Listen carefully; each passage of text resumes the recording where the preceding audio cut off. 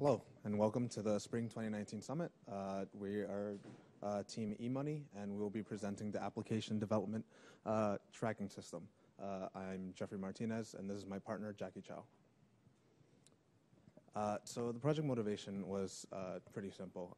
The industry kind of calls for this continuous integration. What continuous integration is, it's essentially when developers pretty much write code and they upload all of their code onto one system. This pretty much goes through this process of it goes through a automated build, and then this automated build creates metrics and reports that the developer can look at, and it'll give them information about any of their code. This is important because it pretty much helps keep the delays in releasing software to a minimum, and it's saving time and ultimately money. So at the beginning of the semester, we were planning on working what we had been working on last semester, which was essentially create an application that was interactive and easier to work with, and it essentially kept track of everyone's tasks and their different types of work that they were doing and all of the code that they were doing. But then around mid-February, that changed, and that is due to just an internal thing with the company, that their release process had changed. So our original application no longer applied. With this change came a new best anticipated outcome. It was essentially to present information. Numbers can be boring and unimpactful. So looking at pictures is a lot easier, and that's what this Gantt chart does. The Gantt chart displays time as a picture. And so we had roughly 3 months to work on it, and we are pleased to say that we achieved the best anticipated outcome. So a big thing with our project was to work in kind of a software engineering environment, and that involved working with test-driven development.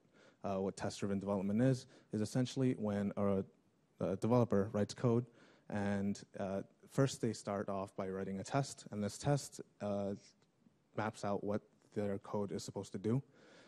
And it's known as the red stage, because once the developer runs the code, it will give a status of that it failed, and that's why it's red. Then the developer writes code to pass the test, and the test, once it passes, it'll give a green status. After that, they go into improving the code and cleaning it up, refactoring essentially. And then you just go in a cycle until you complete the task assigned. The advantage of this is that it can catch any changes in your code pretty early on, and again, more time saved means more money saved. So our application goes through this workflow of pretty much the user has two options. One is to fetch data, which prints out a table of our data, and then the other is a Gantt chart option. When the user clicks on either of these options, the application goes through this process, which is it sends a request to the backend. The backend then requests information from our API development environment, and which is known as Postman. And so once we retrieve that data, which is our primary data, it gives us just general information about the different builds and automated builds. And after that, we use that information to make another request to a different endpoint, and then that endpoint returns the detailed data. And then in our backend, we end up kind of aggregating it, and we send that back to the user, or not to the user, we send that back to the front end, and the front end compiles it into a nice and easy to read display.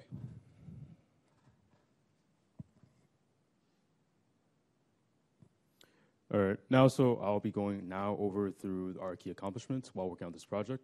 To start, I'll be going over the data table.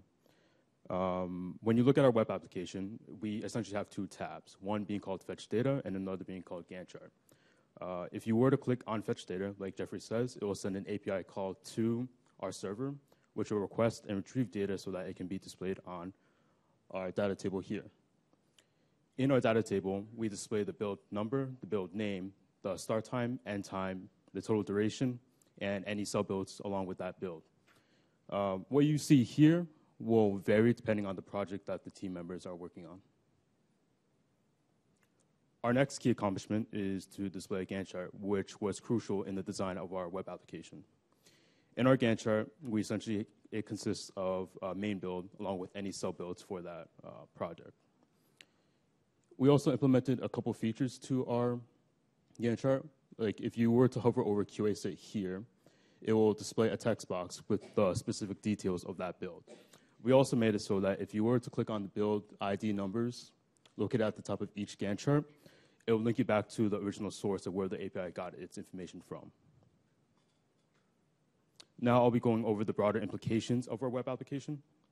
So when working on a project, it's important to be always aware of the current status of a build, which is why it's a lot easier to look at a visual representation of the time schedule versus looking at, let's say, a text-only display of the time.